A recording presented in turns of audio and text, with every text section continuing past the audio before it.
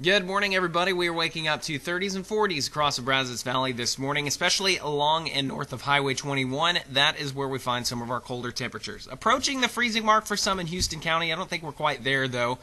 Sunrise about to happen, and once that does, we warm up very nicely, especially as we go into the afternoon hours. So we'll look for temperatures getting in the upper 50s by lunchtime.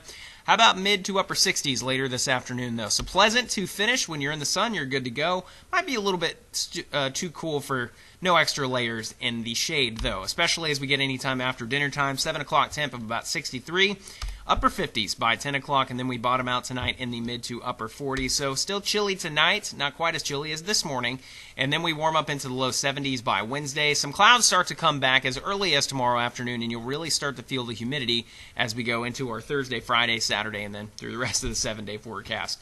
We do have a chance for some showers as early as Thursday. Very small chance, though, some afternoon isolated showers. That goes through Saturday as well.